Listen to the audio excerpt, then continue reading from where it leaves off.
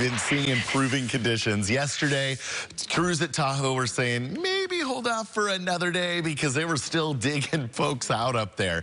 Today, though, already seeing improved conditions, and it is kind of tempting to head right up there because look at these snow conditions. At the summit at Shrable, 98 inches of snow and 9 inches of new powder. Shrable, we are looking at a sunny weekend ahead of you. All that fresh snow, new snow up there, 11 new inches of powder.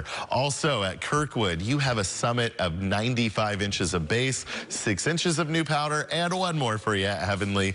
Base of 59 inches and new snow. This is all powder right here, a whole foot of it. So love to see that.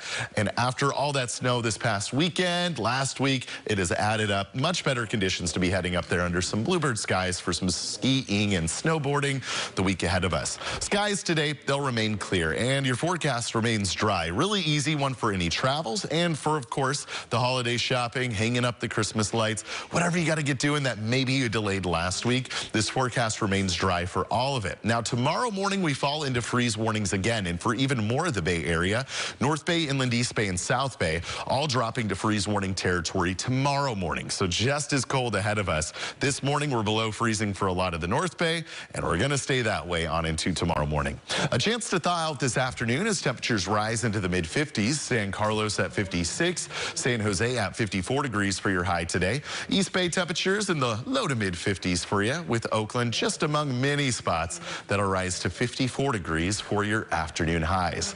Getting your look ahead, temperatures will remain pretty steady. It's low to mid 50s all the way through this forecast for highs, and lows falling to freezing, if not below freezing, for our inland areas. We're dry through the week and into the weekend. Raina? John, thank you for that.